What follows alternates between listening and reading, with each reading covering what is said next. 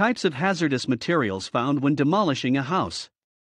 Demolishing a house is never an easy task, and when it's time to tear down or renovate your home, you'll be faced with the hazardous materials that are left behind. You may not know what types of chemicals or other substances lurk in your walls, flooring, and insulation before renovation or demolition begins. The following video will give you an idea of some of the toxic substances and hazardous materials found in residential structures throughout Baton Rouge. Asbestos.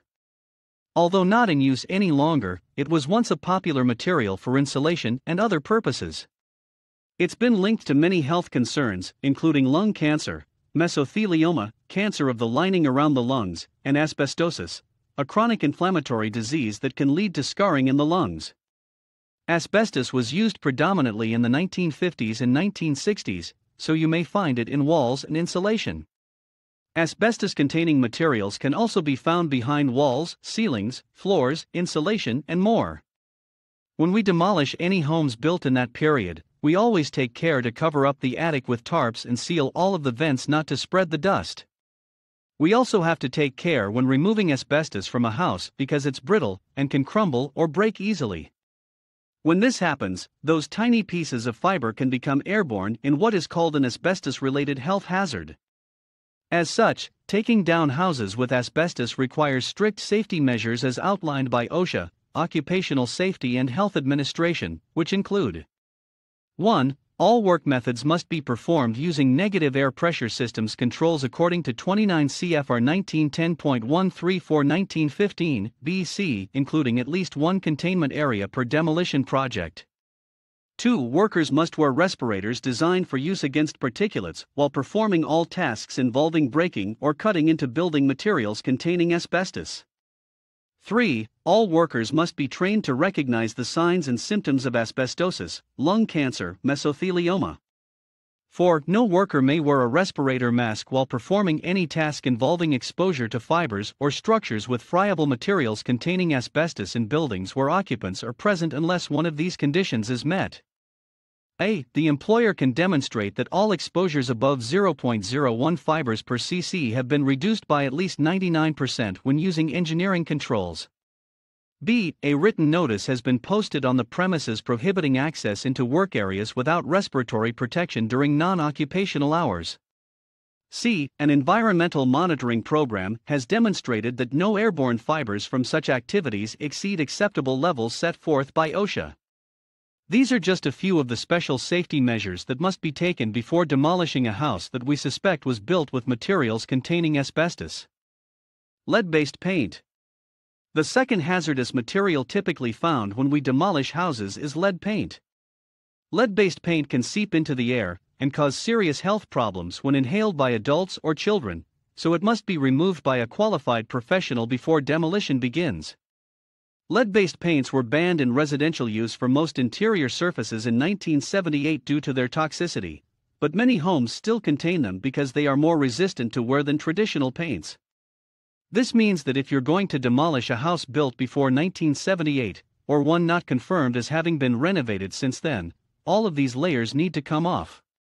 Knock down any walls with sledgehammers or crowbars.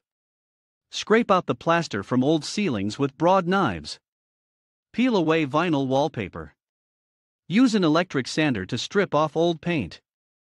When we encounter a house that we suspect to have lead paint, we always provide the client with a lead paint disclosure form and ask them to sign it before we begin demolition.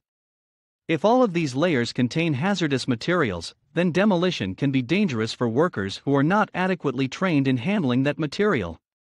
That's why some people seek out demolition companies like ours, which use safer practices, such as vacuuming up debris rather than loading it into trucks or trailers. Polychlorinated biphenyls, PCBs. PCBs are a type of organic, chlorine-based chemical that was widely used in electrical equipment and plastics manufacture until the U.S. Congress banned them because of their adverse human health effects, such as cancer or damage to the immune system. Common items found with PCBs are old fluorescent lights, capacitors, electric motors, such as those found in fans, cable insulation, and sealants. Demolition contractors like ours take special precautions when demolishing buildings containing these chemicals to protect workers from being exposed to them. A few ways we do this is through a process called wetting down, which involves spraying water on debris ahead of time so it doesn't become airborne, enclosing demolition activities inside enclosed structures rather than outside, regulating the amount of dust created, not disturbing the ground. Mercury. The next hazardous material typically found during house demolition is mercury, which is found in fluorescent light bulbs and old thermostats.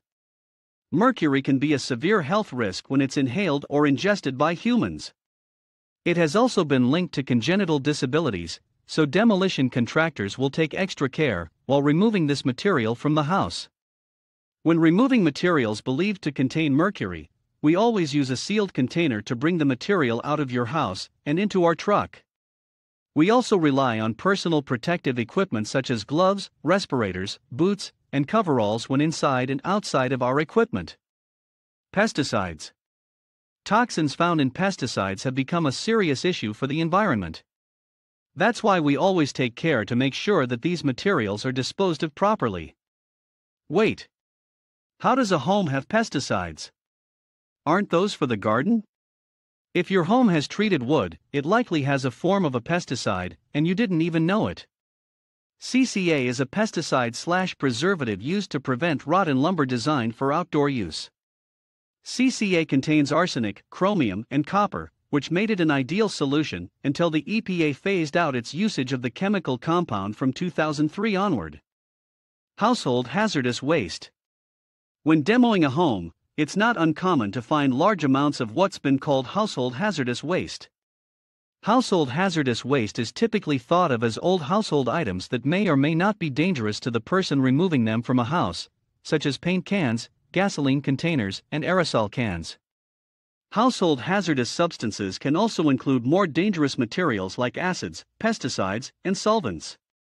When demolishing a house, we typically find a large number of household hazardous and solid waste in the following locations. 1. Under sinks and kitchen cabinets because they are often stored there until their usefulness expires. 2.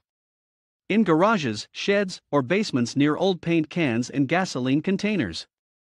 3. Near outside trash bins where pesticides may have been discarded by homeowners who no longer want them on their property.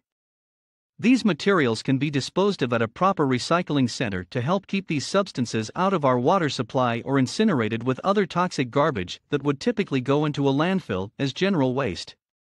They must not be left sitting around for neighborhood children to play with without supervision due to possible adverse health effects from ingesting chemicals or getting them on their skin. Mold. Thanks to the Great Flood of 2016, mold is something that we've become familiar with here in Louisiana. When a house is flooded, water seeps in through the walls and floors. Mold will grow on anything it finds wet inside a building, from carpets to ceiling tiles, drywall to insulation, but some areas are more likely than others for mold growth. Some not so obvious places where mold can be found include: 1. Beneath sinks or behind toilets where there's been flooding around pipes and drains, under any damp cabinets or closets that have suffered significant damage. 2. At the bottom of stairs leading up to second stories due to leaks from above, under appliances like dishwashers, refrigerators, washing machines, etc. 3. We also find mold in the corners of rooms or on windowsills where they're not getting enough fresh air. When we encounter mold in a house that we're demolishing, we take precautions and wear respirators.